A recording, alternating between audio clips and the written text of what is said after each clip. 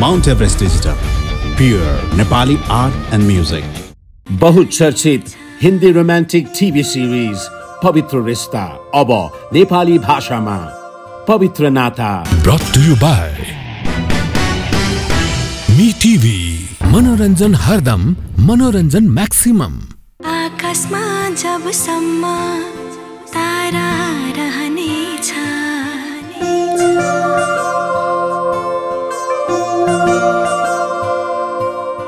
आकाशमा जबसम्म तारा रहनेछ, हामी एक अर्काको सहारा बन्नेछौँ।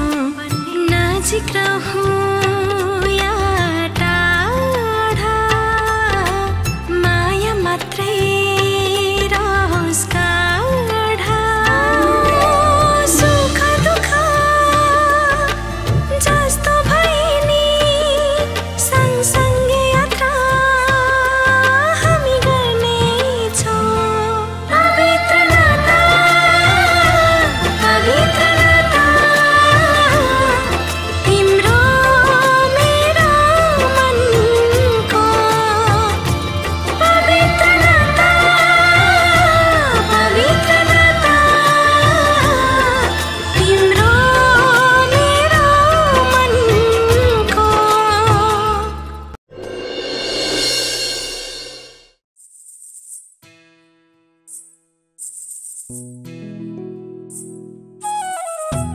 टिभीमा त के पनि आएको छैन। अरे कहाँ हराएको त? लाग्दैछ बोसले दिएको गिफ्टको ह्याङओभर अहिलेसम्म हटेको छैन। ओए वर्षु, बसले तँलाई के दिनुभएको? समथिङ स्पेसल ह? Obviously something special. यदि स्पेसल नभएको भए सरले अफिसमै दिनुहुन्थ्यो, राइट? त्यहाँनिर एकदमै क्याजुअल थियो। ह्याप्पी बर्थडे वर्षा भन्दै हुनुहुन्थ्यो। के हामीलाई केही पनि थाहा छैन जस्तो? ओए यति भाउ नखान, भन्न के दिनुभयो? धेरै भइसक्यो यार, अब मलाई के डिस्टर्ब नगर। एक्लै छोड्दो, मेरो स्वास्थ्य ठिक छैन। यस वर्षा म्याम, अश्विन सरले तपाईँको लागि गाडी पठाउनु भएको छ र सत्कार होटलमा बोलाउनु भएको छ तपाईँलाई। ओहो, त्यसो भए यो ठुलो सरप्राइज। Not bad. के सोचिरहेछस्? जा न। अरे अरे गो यार, गो यार, Rashmi.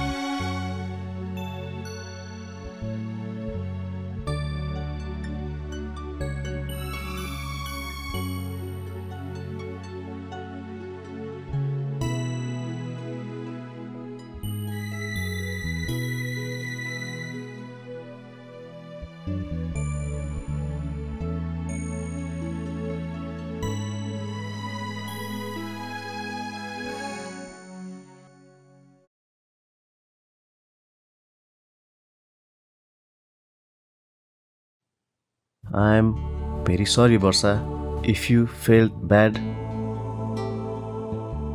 I really like you, Varsha. Rather, I should say,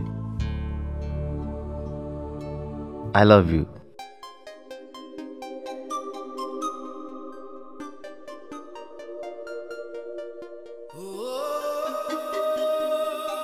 हो वर्षा, जब म तिमीसँग पहिलोचोटि भेटेको थिएँ त्यही दिनदेखि म तिमीलाई चाहन थालेको थिएँ। जति म तिमीलाई चिन्दै गएँ बुझ्दै गएँ अझ बेसी चाहन थालेँ। अनि मलाई यस्तो लाग्यो कि आजको दिन नै आफ्नो मनको कुरा भन्नलाई सही हुनेछ। त्यसैले मैले तिमीलाई यहाँ बोलाएँ।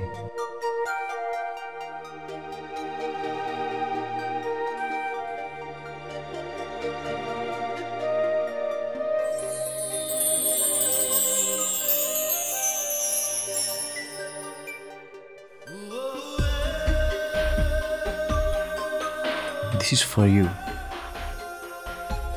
वर्षा,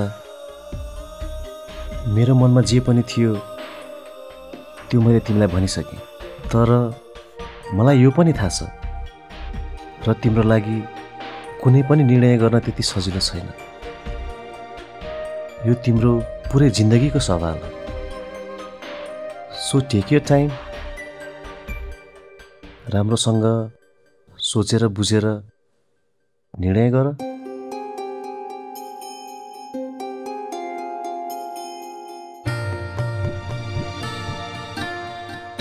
I will wait for your answer.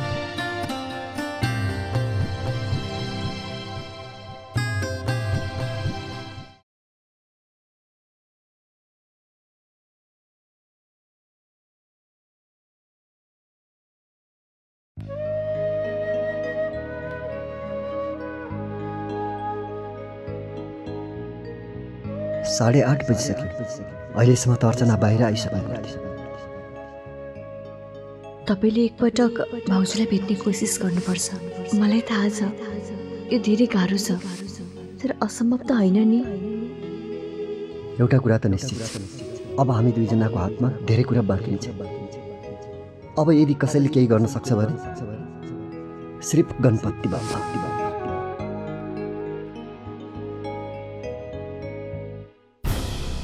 होइन, अब म केही कोसिस गर्दिनँ।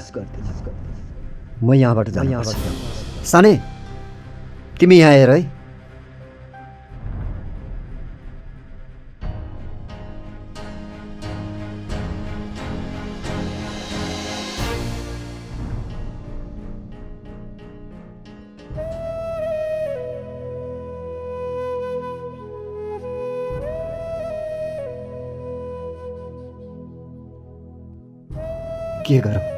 के गरौँ? उसँग कुरा गर्न कोसिस गरौँ कि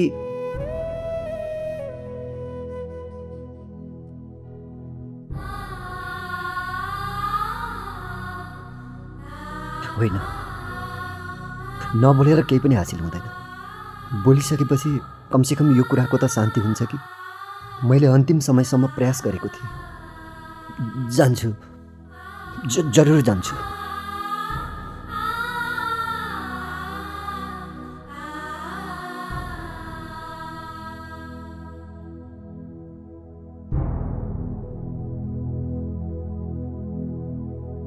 सोच्नै सकिरहेको छैन कुरा कहाँबाट सुरु गरौँ। फेरि उसले गलत सोची भने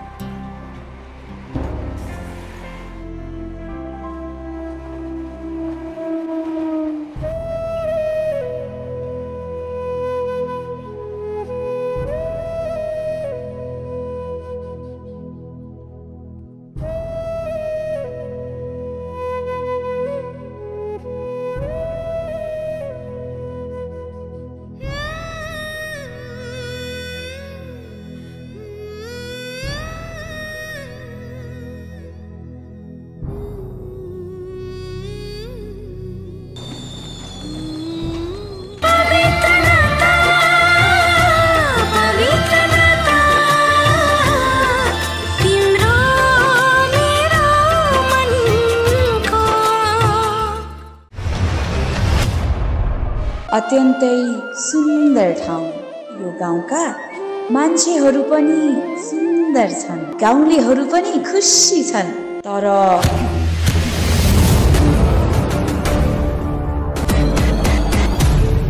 खबरदार, पुरा नगरी जालास्। सहरले म जस्ता धेरै युवाहरूलाई बेरोजगार बनायो। म आफ्नो बाबुबाजेको पेसा अँगालेर दाल भात तरकारी खान्छु भनेर गाउँ पसेको हुँ। रुँदै रुँदै मुटुबाट भक्काने यो पीडा।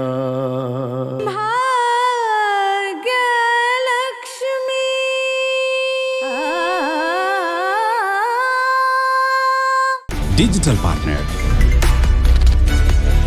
Marketed by Radio Link Advertising.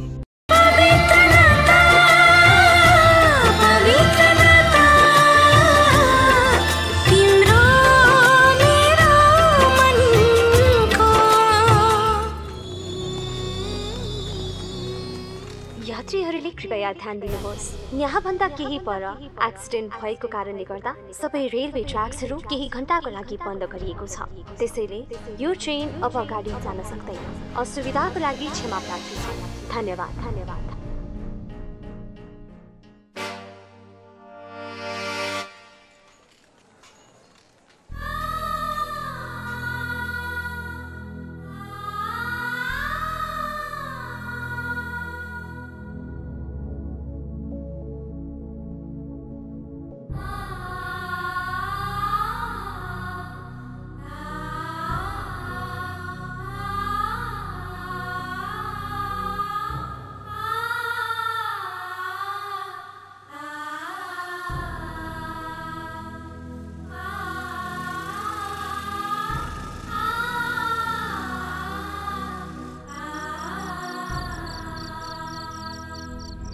हेर त स्वाक्सी होइन। अरे राम्रो मात्रै कहाँ हो र, धेरै राम्रो छ यार।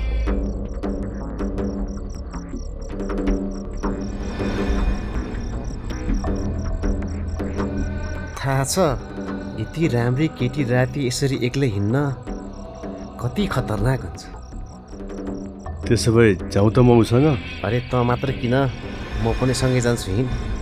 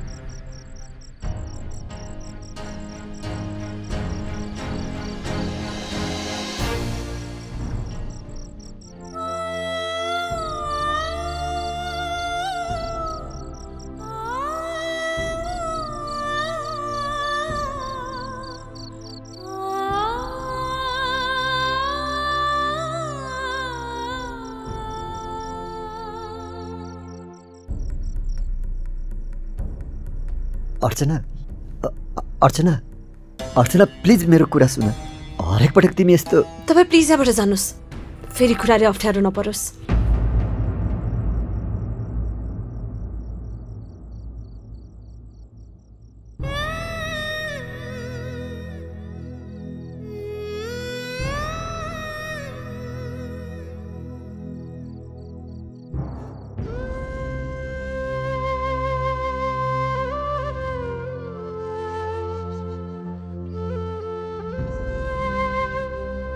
अरे अर्चना, यत्रो बेर कहाँ थिइस् त?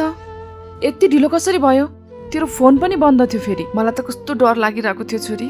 आमा, त्यो मैले आफ्नो मोबाइल चार्ज गर्ने बिर्सेको थिएँ। अरे तर यत्रो बेर कहाँ लगाइस् त? त्यो आमा, हाम्रो ट्रेन बिग्रेको थियो अनि आधा घण्टासम्म त्यही कुर्नु पर्यो, अनि त्यही कारणले। हे भगवान, यो ट्रेनको पनि सधैँको नाटक भयो। सानो समस्यामा कति दुःख दिन्छ। ल त हात खुट्टा धोएर आइज, म खाना लगाइहाल्छु।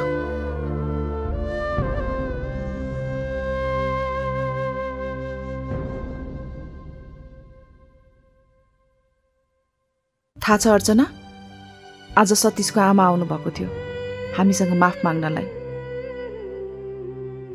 ल ठिक छ, यसबाट एउटा कुरा चाहिँ थाहा भयो कि तेरो लागि मान्छेको मनमा जुन गलत फहमी छ त्यो बिस्तारै बिस्तारै कम हुँदै गइरहेको छ। राम्रो भयो। बुहारी कम नोकर्नी बेसी भयो म यो घरमा। सबै कामको लागि मै मात्र रहेछु। आफ्नो छोरी किन घरमा राख्दैनन्? म मात्र छु कि के हो यहाँ?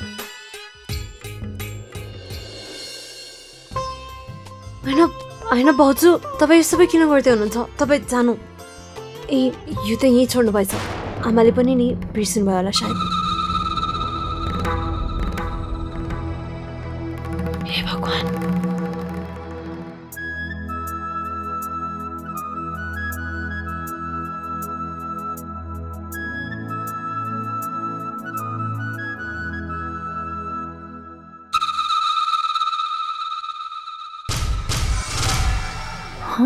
यसको मतलब अर्चनालाई यो मङ्गलसूत्रको बारेमा के पनि थाहा छैन।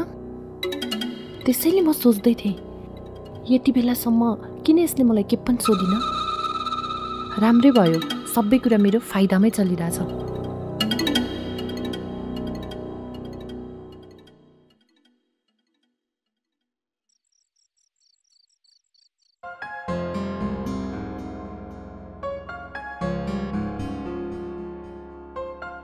I really like you, Varsha. Rather, I should say, I love you.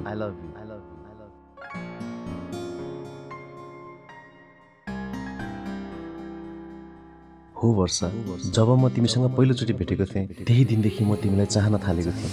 जति म तिमीलाई चिन्दै गएँ, बुझ्दै गएँ, अझ बेसी चाहन थालेँ।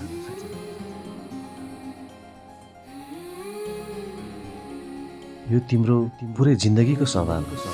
सो टेक योर टाइम, राम्रोसँग सोचेर बुझेर निर्णय गर।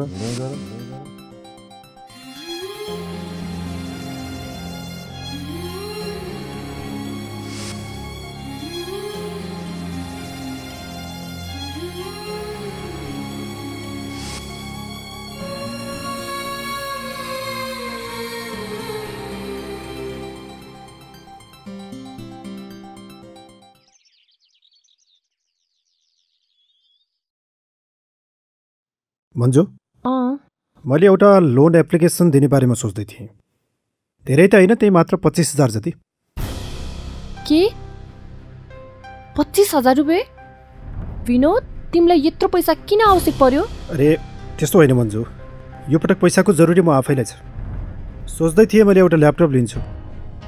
लोनमा लिउँ कि इन्स्टलमेन्टमा लिउँ भनेर सोच्दैछु। विनोद, घरको खर्च के कम छ र त्यही माथि तिम्रो खर्च? अनि ल्यापटप किन चाहियो तिमीलाई? इमर्जेन्सी मतलब? हेर मन्जु, यदि म जमानासँग अगाडि बढ्ने हो भने मैले आफूले अपडेट गर्नै पर्छ। र भोलि मैले आफैलाई एमएनसीमा काम गरेको हेर्न चाहन्छु। थाहा भयो कि एमएनसीमा नोकरी त मिल्यो, तर कम्प्युटर नलेजको कारणले त्यहाँ सस्टेन हुन सकेन। अनि यो सबै सोचेर मैले यो निर्णय गरेँ मन्जु। ओ विनोद, तिम्रो सोच त सही हो। यदि धेरै पैसा कमाउनु छ भने धेरै पैसा इन्भेस्ट पनि गर्नुपर्छ। तर यति धेरै पैसा विनोद, तिमी सतीशसँग कुरा किन गर्दैनौ? सतीश? उबाट के हुन्छ? र त्यसै पनि सतीशलाई मैले राम्रोसँग चिन्दिनँ। चिनजानको के कुरा छ विनोद? जति घुलमिल भयो उति चिन्दै जाने हो।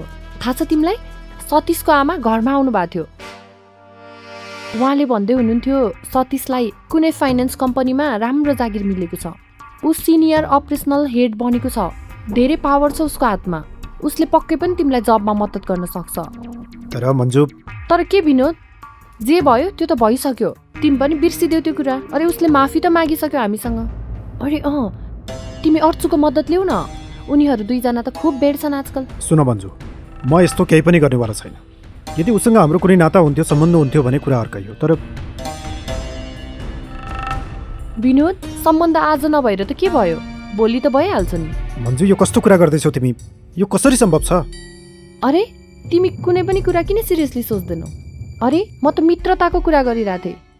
हेर विनोद, यदि तिमी आफ्नो क्वालिफिकेसनसँग सतीशको रिकमेन्ड पनि लिएर गयो भने नि तिमीलाई पोस्टको सँगसँगै स्यालेरीमा पनि फाइदा हुन्छ। अनि फेरि कुरा गर्दैमा के हुन्छ र? जे पनि फाइदा हुन्छ त्यो हामीलाई नै हुन्छ। हेर मन्जु, म यस्तो केही पनि गर्दिनँ। मलाई यो नोकरी आफ्नो योग्यता अनुसार नै चाहिन्छ र मैले आफ्नो योग्यताको दमले नै यो कोसिस गर्दैछु र हेर्दै जानु कहीँ न कहीँ जागिर मैले अवश्य पाउँछु। अरे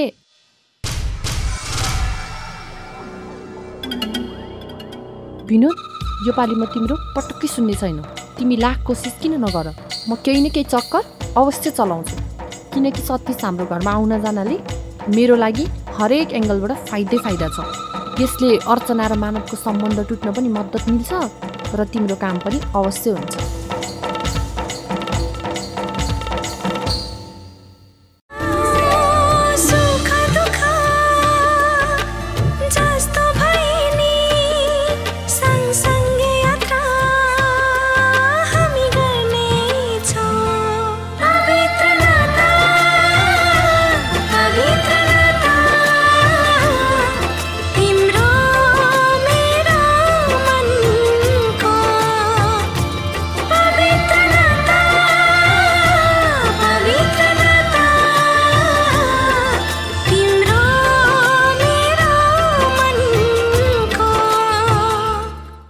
Digital partner.